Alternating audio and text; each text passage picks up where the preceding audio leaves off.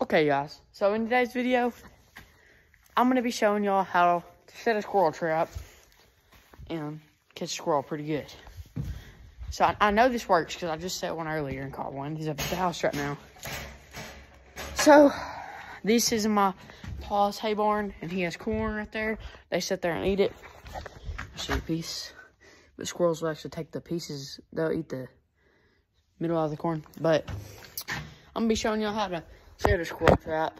I'm just going to set it right here. I'm going to be using hazelnuts and corn. So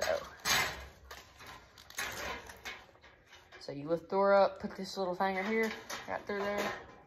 When he comes back here, and you put your bait in the back, when he comes and steps on the back of the trap, the pedal, right there. Well, I can't reach my hand through there, but steps on the pedal, door closes, can't get out, and he can't open it up the back side. But yeah, so I got some hazelnuts in my back pocket. So you want to put your bait in the back of the trap. I'm going to try to not spill too much as possible. But yeah, you want to get your bait in the back of the trap. There is a tad bit of peanut butter because I put this in the wrong spot, I think. So I put some in the entry, and then come on here, just grab you a big old handful of corn and corn in the back right there, and that should be good.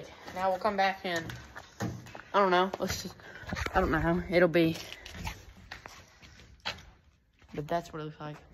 We'll come back in about 2 hours. Should have a squirrel trap. I'll catch y'all then.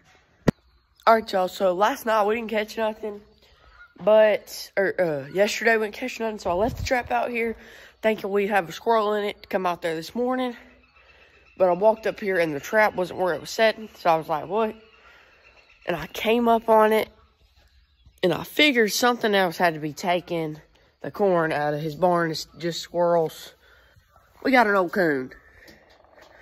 Little coon. He's not old, but yeah, we caught something.